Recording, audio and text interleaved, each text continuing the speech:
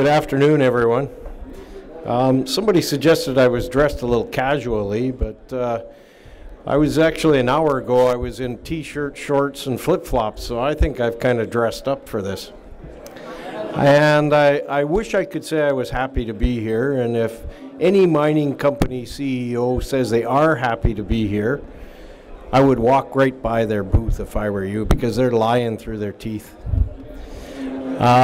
This is I think the second nice day we've had in Vancouver in 9 months by my recollection, and I think last weekend was nice, but I was up in the Yukon and it was miserable there. So anyway, I'd far rather be out in the garden sitting on the deck with a gin and tonic right now. And I will be there in about an hour and a half. Anyway, on to Victoria. Forward-looking statement, everybody's seen those. I think what really separates us from many of the companies here is that we have a fully permitted asset in a safe jurisdiction that in production will produce over 200,000 ounces per year. Now, I don't think you can name any other project out there that meets that metric. Very unique company and a very unique project.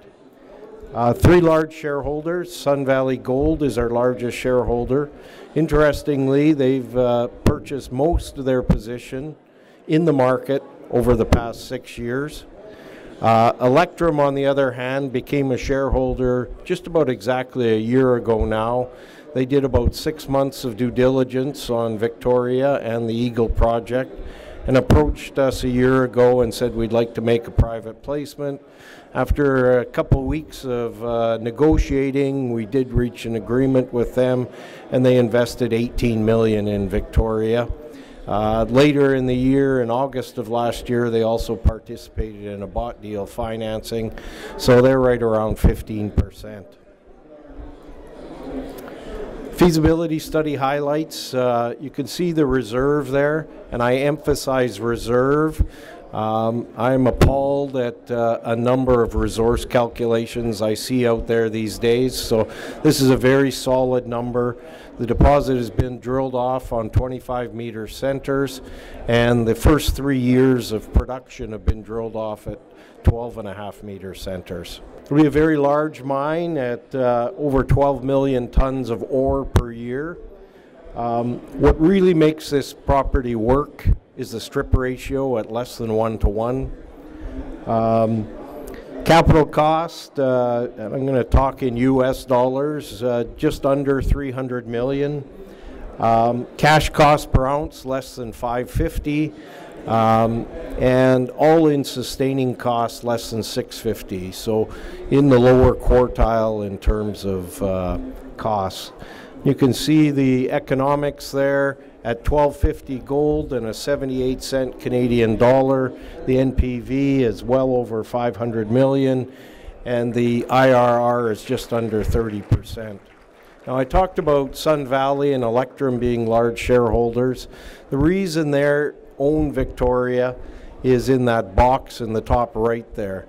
They're gold bulls. They think gold is going to $2,000 in the short term and $20,000 in the long term.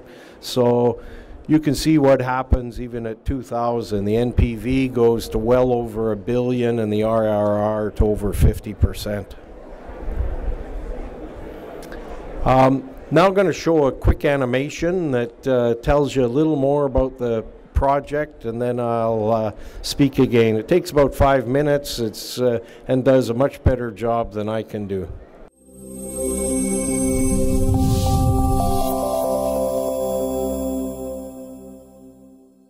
Victoria Gold's Eagle Gold Project is a proposed, fully permitted, in-valley heap gold project to be the largest gold mine in Yukon history. The Eagle Gold Project is located in central Yukon, which is recognized as a safe mining jurisdiction. The deposit lies within the Tintina Gold Belt and is located approximately 85 kilometers by road north-northeast from the village of Mayo and about 400 kilometers north of the capital city of Whitehorse.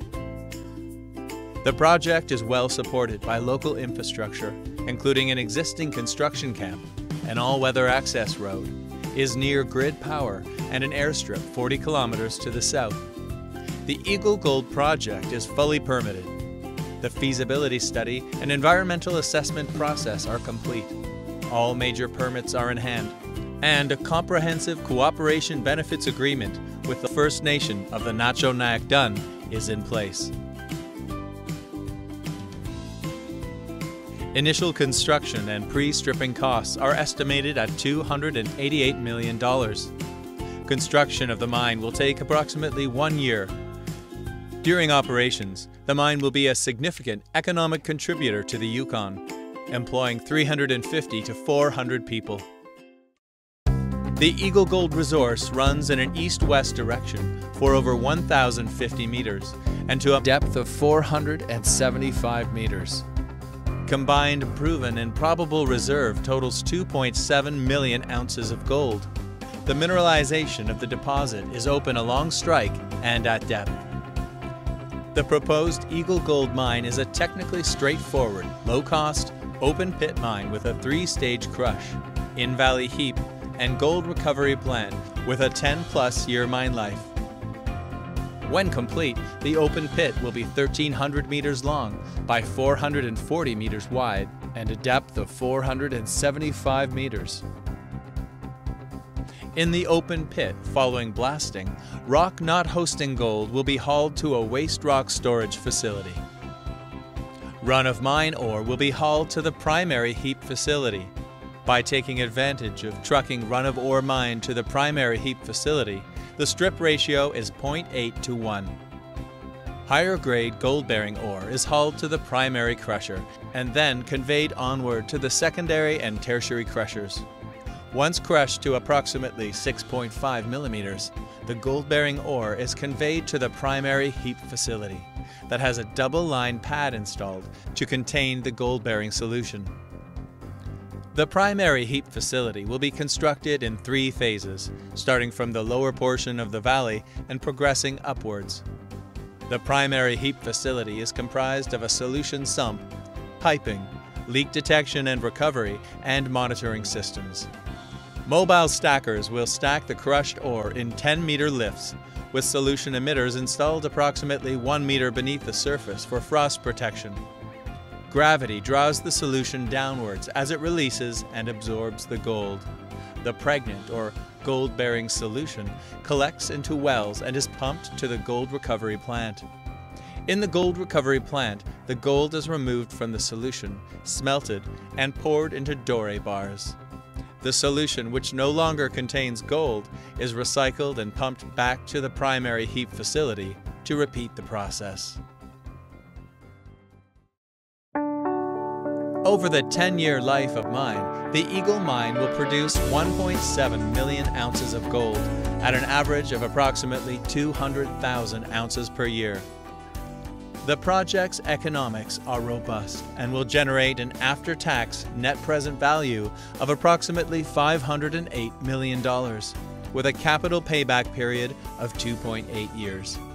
Mining will process 33,700 tons of ore per day, equating to 12.3 million tons per year and 123 million tons over the life of the mine. Additionally, the mine plan benefits from a favorable strip ratio of 0.95 to 1. The 2016 feasibility study includes the addition of a satellite deposit, Olive, located approximately 2 kilometers from Eagle. In Year 7, crushed ore will be conveyed to the secondary heap facility near Olive. In Year 9, a higher-grade open pit at Olive will come into production, with all olive ore to be processed on the secondary heap facility. With changing economics, there is potential to extend the mine life at Eagle for an additional 6 to 10 years. There is also potential to increase production with the expansion of the Olive Shamrock Zone. In addition to the Eagle deposit and the Olive Shamrock Zone, the large Dublin Gulch property hosts a number of high-quality exploration targets that lie along the Potato Hills Trend, a 13 by 3 kilometer known trend of significant mineralization. Victoria Gold also holds additional claim blocks nearby, including on the adjacent VBW property. Victoria Gold's strong and experienced board of directors and solid management team with mine-building know-how are focused on bringing the Eagle Gold project into production. Victoria Gold trades on the Toronto Venture Exchange under the symbol VIT.